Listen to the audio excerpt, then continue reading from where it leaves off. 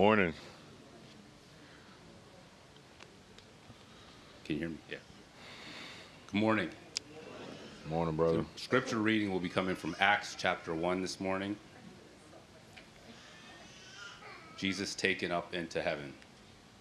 In my former book, Theophilus, I wrote all that Jesus began to do and to teach until the day he was taken up into heaven, after giving instructions through the Holy Spirit to the apostles he had chosen. After his suffering, he presented himself to them and gave many convincing proofs that he was alive. He appeared to them over a period of 40 days and spoke about the kingdom of God.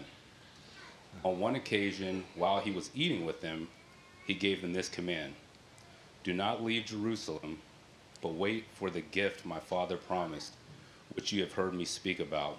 For John baptized with water, but in a few days you will be baptized with the Holy Spirit." Then they gathered around him and asked him, "Lord, are you at this time going to restore the kingdom of Israel?" He said to them, "It is not for you to know the times or the dates the Father has set by his own authority. But you will receive power when the Holy Spirit comes on you, and you will be my witnesses in Jerusalem and in all of Judea and Samaria and to the ends of the earth." After he said this, he was taken up before their very eyes, and a cloud hid them from their sight. They were looking intently up into the sky as he was going.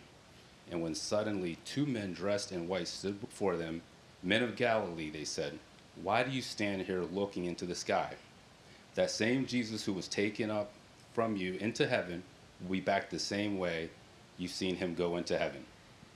This is the word of the Lord. Amen. Thanks, brother.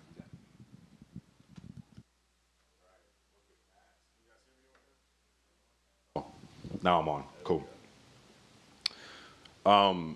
Acts is a book that's personally meaningful for me. So when I first started following Jesus pretty seriously, this is like right after high school, early college time, I went to Walmart and I bought myself a hardcover red Life Application Study Bible. It's the one that I saw my mom reading all the time, and it was cheap. It was like $25.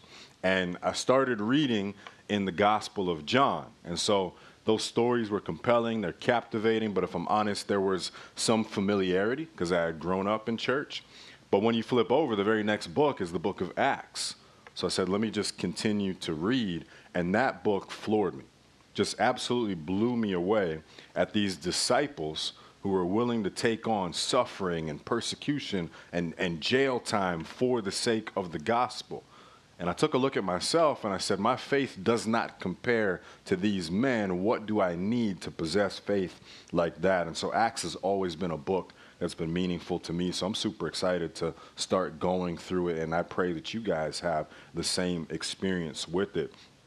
Our plan is to march through the first section of Acts. So chapters 1 through 8. We'll probably take a pause at the end of the summer. But today we're going to look at the first 11 verses of Acts 1, which were just read. These are Jesus' final days post-resurrection. So he's died on the cross. He's risen on the third day. He's spent about 40 days with the disciples, showing them proofs that he really is alive, that his resurrection is not spiritual, but bodily and physical. And so then he's getting ready to leave and leave them with instructions. And he's going to commission the disciples with what's next, the power and the responsibility to continue Jesus' rule in the earth. And that's what we're going to be talking about today. So let's pray and we'll dive in together. Father, we love you. We thank you that you have extended your rule, your power, your presence to us, the gathered people of God who have been redeemed by God. I pray that that power fills our hearts even this morning so that we might leave this place to go out and proclaim the excellencies of your mercy. We ask this in Jesus' name. Amen. When it comes to leadership, one of the most important yet overlooked responsibilities of the leader is the process of succession. It's the question of who's going to carry this legacy, this leadership on into the future. When I'm gone, who's next? When this leadership structure ceases to exist, who's going to take up the mantle and continue this organization? History is a glaring warning of what happens when we do this poorly, right? Look no further than the MCU, Marvel. First phase of movies up through Endgame, great movies, right? What's been going on since then? She-Hulk, the Eternals, like nobody likes that stuff. Poor succession. Or how about Alexander the Great? Seemed like he was about to conquer the world, right? And then he died early from probably typhoid fever at age 32, hadn't set up a clear plan of succession, had no heir. And so his generals fought over land and divided it up to where the empire eventually crumbled. Without a clear plan of succession, these legacies and influences fell apart. But there are also good examples, right? Somehow the Packers are able to find a quality quarterback all the time. Literally never had a bad one. I don't know how they do that. Lakers seemingly always have some kind of a basketball star to lead the team. But the best example of succession may come from the Old Testament. So if you grew up in the church, you probably remember the prophet Elijah. Or if you have Jewish friends, you'll know that around Passover, they leave a seat empty for the return of Elijah. This is one of their beliefs. Elijah was a great prophet in Israel. And you'll probably know that he had a successor, Elisha. So how did that process take place? While speaking with Elisha, a whirlwind, this is in 2 Kings chapter 2, a whirlwind came and took Elijah up to heaven. Very similar to Jesus' ascension that we just read about. After this, this comes after Elijah had just laid hands on Elisha, much like we did to the deacons a few moments ago in service. So he extended this blessing, this ordination of ministry from Elijah to Elisha. Then Elijah is taken up in a whirlwind up into heaven. And the sons of the prophets who watched said this in 2 Kings 2:15, the spirit of Elijah rests on Elisha. Does that not sound familiar? Jesus taken up into heaven sends his spirit to us. That same pattern of succession, of leadership, of the one leader departing to a different task and leaving the responsibility with someone else, that's us. We possess the Spirit of God now and continue Jesus' legacy and leadership on throughout the world. The Spirit of Jesus rests on us, his disciples, and so throughout Acts, we will see God's plan of succession, which is the church. Because Jesus continues to rule the world primarily through his church, we have the responsibility to carry that legacy faithfully. I'm going to talk about this in three ways. First, we're going to talk about where did Jesus go? So I said he resurrected bodily. Where is he now? What is he doing is our second point. And then the last point is how will he get this done? Let's talk about where did Jesus go? Before answering that, I want to note a couple of things to make sure we're all on the same page and understanding Acts very well. So Acts is written by a man named Luke. Luke is a contemporary of Paul. They're friends, they're boys, they hang out together. They read the Bible together. Luke is the same author that wrote the Gospel according to Luke. So we went through that book together as well as a church a couple of years back.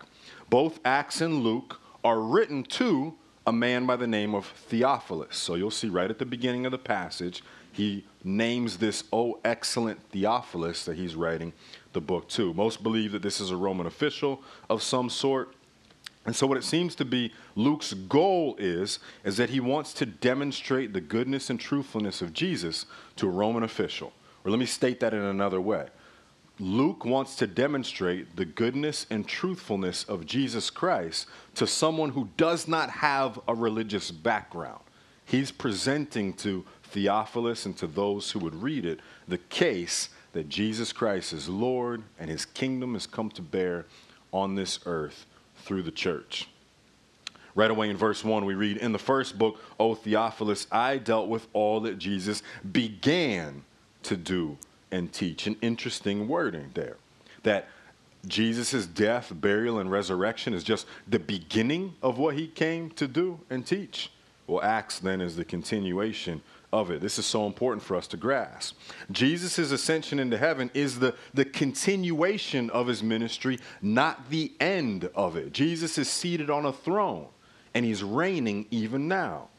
Couple of important things to remember. Number one, this is the completion of Jesus' earthly ministry. So Jesus ascending into heaven, what we read there in verse 9, that as the disciples are there, he gets taken up into heaven right before their sight, just like Elijah was before Elisha.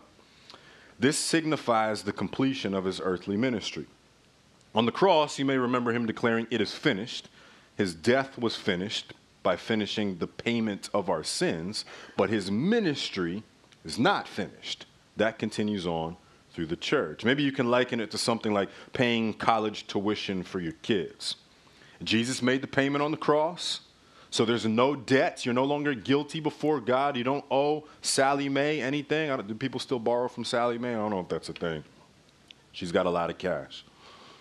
But there still remains the application to you in real time. So while the bill is paid, you still have to go to college, learn, and then apply what you learn to the rest of your life. There's more to be done. So you, as members of the church, here's how that works. You're called by God in real time and space. You believe in Jesus Christ, the calling of God takes place in your heart, and then you are commissioned to go out and to spread the gospel in Jesus' name. That's why Luke can say that Jesus' death and resurrection is just the beginning. Because at that point, the church had not yet been commissioned to go out and to spread the good news to the world. That's where you and I come in.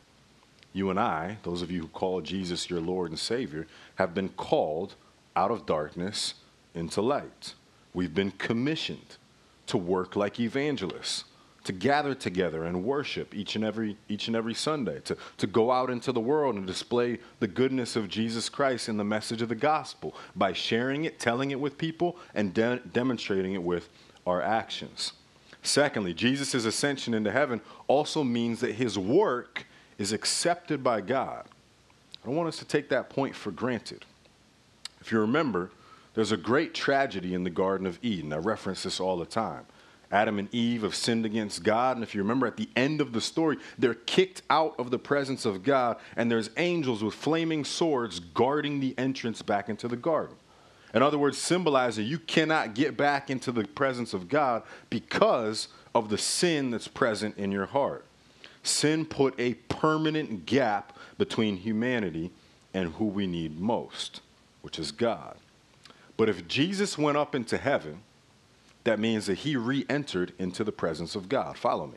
We were separated from God, not allowed to be in his presence, yet Jesus becomes a human being, lives the life that we could not, dies the death that you and I should have died, resurrects to demonstrate that death has no power over him, and then he gets back into the presence of God where nobody could go. Again, what does that tell us? That tells us that Jesus' work was accepted. That God saw his life, his death, his resurrection as acceptable, as pleasing, as a reasonable sacrifice, and fancy word, a propitiation for our guilt and for our sins. You ever swipe your debit card and just pray that it goes through? You know what I'm talking about? Or insert the chip or tap it and you're just like, you're looking at the cashier. You don't want them to make eye contact with you because you don't know if the funds are there. You're just kind of hoping they are. It's that odd week where, you know, the payday comes on Monday, right? So this is Saturday. You're just trying to have a good time. You don't get paid till Monday. But then you hear that receipt printing, and you're like, praise the Lord. My payment has been accepted. There's a promise for you embedded in verse 9 that as Jesus goes up to heaven, it's been accepted, and that you, by trusting in him, have also been accepted. Here's how that works. That my faith unites me to Jesus, and so if he's accepted into heaven, so will I by putting my trust in Jesus Christ. You can trust that your faith unites you to Jesus and makes you acceptable in God's eyes. That's beautiful news. You spend so much of your life trying to be accepted, don't we? We want to be accepted by a group of friends, by a certain status of coworkers or managers. We want them to like us and think highly of us. We want to be accepted by our parents. We want them to be proud of us. Maybe you're looking for acceptance from your kids. You just want your kids to like you, think you're a cool mom or dad, and want to be able to open up and share with you as they age. So you spend every waking hour doing what you need to do to be accepted. don't think we realize how much time we spent mentally working out the details so that we would be accepted by other people. It's exhausting. I hope that this reality sets you free. You have already been accepted by Jesus Christ. That means that you can and probably will be rejected by other human beings as this life goes on. Other human beings that you really desire their appreciation, their service, their love, their care, their affection towards you. You're dying for it. You desire it. You want it. And there will be some that even though you desire their love and acceptance, they'll choose to reject you. But there's one who's greater than they are, right? And he never will reject you. You are accepted by faith in Jesus Christ. Just as he entered into heaven, that is a guarantee for all who put their faith in Jesus. So where did Jesus go? He went to heaven, completing the work of redemption for you and guaranteeing your acceptance before God in spite of your sin. But what's he doing up there in heaven? This is our second point. What is he doing? Look with me at verse 6. So when they had come together, these are the disciples, they asked him, Lord, will you at this time restore the kingdom to Israel? They're asking about national power. You remember that in the background. They're expecting this Messiah, this king, this great person to come and set Israel as a nation free from the burden of the Roman Empire. And so now that Jesus has resurrected, they're like, you want me to go get my sword now or later? You want to eat dinner first? Like, is it time now to go and take over this kingdom? See, in their reading of the Old Testament, the disciples expected Israel to be a sovereign nation ruling over all the other nations. A lot of those kinds of promises were associated with the Spirit. So you read through the Old Testament, you see the Spirit dwells on this Messiah, this person, and then there's triumph that follows. But here's the problem. The disciples' vision was too small. They wanted a king of Israel. You and I don't live in Israel. I'm thankful that Jesus is not just the king of Israel. Rather, Jesus' ascension seats him as king over the world. His throne isn't in Jerusalem, it's in heaven. And because he's seated in heaven, all people, all places, all nations, all tribes, all tongues bow their knee to King Jesus, and he rules over us all. Gerhardus Voss is just, listen to that name, just sounds like a smart German guy. Here's what he says. By not establishing his earthly throne in the earthly Jerusalem, but exalting that throne far above it to a height for which earthly boundaries are no longer visible, Christ showed that he was anointed over a spiritual Israel. His royal city is the Jerusalem that is above, the free, the mother of us all. And that line, the mother of us all, comes from Galatians. It's a better covenant that we have with Jesus Christ. The ascension establishes Jesus Christ as the king over the world, the king over all ethnicities, genders, geographic boundaries. There is one king, the King Jesus Christ, and he sits on a throne above the earth. Don't miss that point. His ascension to the throne above the world means that he is the king of all people. Think of all the unrest at universities domestic over the Israel and Palestine situation. Universities literally shutting down because of fighting and protests and so on and so forth. Nations at war at the expense of a lot of innocent people. Wherever we stand in the argument, we know that there's a lot of innocent people losing their lives. And at the core are some who believe that one nation has a divine right over the other. I want to state it and state it clearly, that that's not a thing. God does not favor one nation over another. Jesus Christ is king over the world. There is one Lord over us all, a good Lord who invites us into a relationship with him by grace. Now, of course, the political outworking of that stuff, that matters, right? We need to make good decisions about how we proceed. But applying divine right to either side, you've already lost the intellectual battle because you are incorrect. Jesus Christ is Lord over all. What's interesting here is that this was always God's intent. This isn't some new thing that arrives out of nowhere. Jesus ruling over the world, it's not a pivot because Israel couldn't get it together. Sometimes we read it that way. We read about the Israelites grumbling in the wilderness and worshiping idols, and then we kind of look with our nose up. We look at the Old Testament like, oh, far be it from me to act in such an ungodly way. And we believe that because Israel behaved in that way, God then turned his blessing elsewhere. That's only part of the reality. But actually, when you look at verse 8, let's read that again. You will receive power when the Holy Spirit has come upon you. You will be my witnesses in Jerusalem and in all Judea and Samaria and to the ends of the earth. Did you know that in that moment, Jesus Christ is quoting the Old Testament? He is speaking about fulfillment of prophecies that happened long before that moment took place. Number one, when he says you will receive power when the Holy Spirit has come upon you, that comes from Isaiah 32.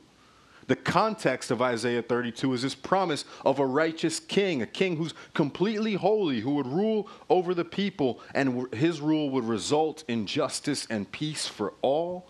Jesus Christ is declaring in that moment, I am that king, and I'm ascending to my throne. Secondly, he says, you all will be my witnesses. This comes from Isaiah 43. It's a passage that promises that God will raise up witnesses who will proclaim God's power and goodness. And guess what? That's you and me. We are witnesses of the greatness of Jesus Christ, getting to proclaim that to the world. And lastly, Isaiah 49 tells us that this king would be a king over the nations. So when Jesus says that we're gonna carry this witnessing message to the ends of the earth, remember, that's not plan B. That was embedded in the promises even back in Isaiah 49. This king would reign over the entire world. And so in serving the king of the world, we need to be inclusive of the world. You'll see pretty quickly in Acts how resistant some of the disciples become to this idea of being inclusive. They believed that the Jewish customs and culture were prerequisites for being included in the community. You'll see later on in Acts, they're going to argue about circumcision and various foods that you can eat, basically saying you've got to be really Jewish before God will even pay attention to you. And you're going to see that the disciples consistently battle against that idea. See, we can do this either intentionally or unintentionally. And what I mean is we can add customs to the gospel and present them as prerequisites for getting into the faith. And we need to constantly reassess our beliefs, our culture, our customs, and make sure we are not blocking people from the kingdom of God because we presented a Jesus that is not biblical. I'll give you a simple, kind of a lighthearted example, but I think it paints the picture well. When my wife and I first got married, we were going to a couples group at another church. And obviously not this one, because this one didn't exist. Praise God, it exists now. We were the only couple in the group without kids. So we had just gotten married. It was a married couples group studying the Bible together. A very good group, let me just say that. But every other couple in the group had kids. So every Bible study, we'd be reading. You know, you get to Genesis 12, and the Lord called Abraham, be a blessing. And then someone would be like, you know, Zachary won't eat vegetables. I'm like, man, I'm not, let me reread the passage. I don't see that in the text. And then the conversation would just diverge into that the entire time. Some of you feel me, you've been there before. Now, there's nothing wrong with a marriage group, with kids, talking about kids. Like, that's good. That's community. We should be able to understand how to parent well. What didn't happen in that group, though, however, was anyone going out of their way to ensure that there was comfort, instruction, inclusivity, and community for the one couple that did not have kids. I use that as a lighthearted example because I think that happens often, right? We just have oversight. Get into our little groups. We talk about the things that are meaningful and natural to us, and there's absolutely nothing wrong with that. We need community and to support one another where we are. But we also need the eyes of Jesus, who came down from heaven to condescend and bring other people into a relationship with the kingdom. That's what we're called to do. To have the eyes that say, okay, it's time to turn my needs off for a second and go and care about the needs of this other person over here so that they understand they are welcome and they are included. Jesus Christ is the King of the world. It's irrespective of ethnicity, stage of life, age, economic background. Jesus is the King of the world and all who are in it. The reality is that the Old Testament continuously promised this global king. So our gospel focus must also be global. If Jesus is seated on his throne as the king of the world, that means that he is blessing and saving all who call on his name, irrespective of where they're from. And so what I want to talk about in our last point is how Jesus does that. He's seated on his throne, accepted by God, ruling from that throne. But how does that take place in real time and space? Well, let's talk about that as our last point. As Jesus declares that the disciples would be his witnesses in Jerusalem, Judea, and Samaria from Acts chapter 1:8, this fourfold mission actually serves as the structure for the whole rest of the book.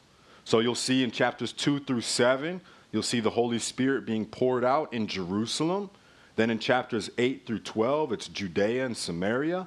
And then from 13 on, it's the rest of the world. So this is almost like the prologue that we're reading.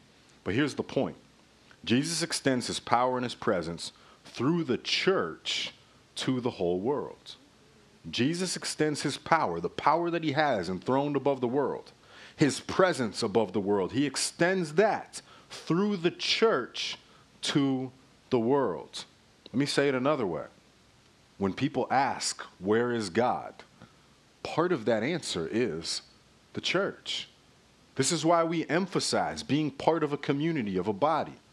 It's a great technological advancement that we can watch church online. That should be the exception and not the rule.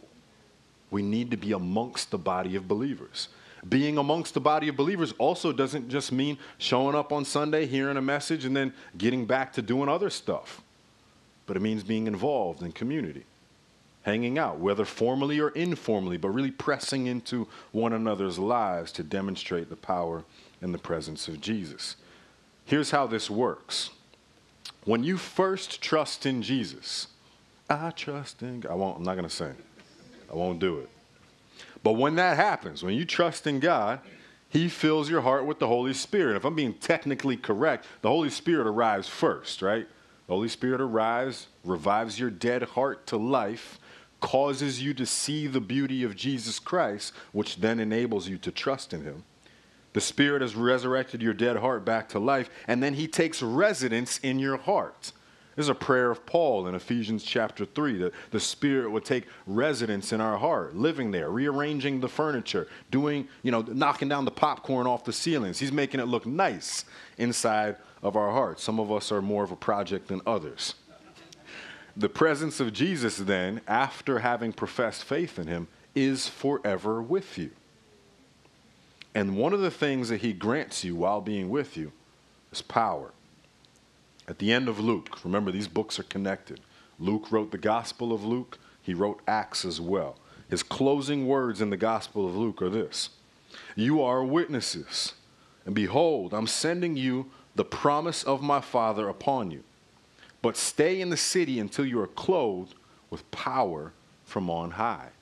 The Holy Spirit residing in your heart is power from on high. How's Jesus ruling the world? Through the power that he's distributed to the church in the world. The power to represent Jesus' authority through his word and gospel. Only the church controls what the word says, right? You can have politicians hold Bibles up and talk about it. You can have people outside of the church write what they think the Bible means. You can go to universities and study the Bible as literature, but only through the church will you get the proclaimed, thus saith the Lord, the command of God through the Spirit to cause you to repent and obey. Only the church can do that. Through the church, we have power to speak life into that which was once dead. Everything else is encouragement. Through the church, you get actual power to resurrect that which was dead. And lastly, you get the power to do what God has called you to do. You can get motivational speaking literally anywhere. You can change your mind. You can change your eating habits. You can read powerful books that help you become a better person. But only through the Word of God, through the church, can you interact with Jesus Christ himself and receive the power to do what God has called you to do. The church is essential. It's the continued rule of Jesus Christ in the world. And so here's where we land. Jesus' rule over the world is represented through you. Our sermon today is called If I Ruled the World. It's Nas.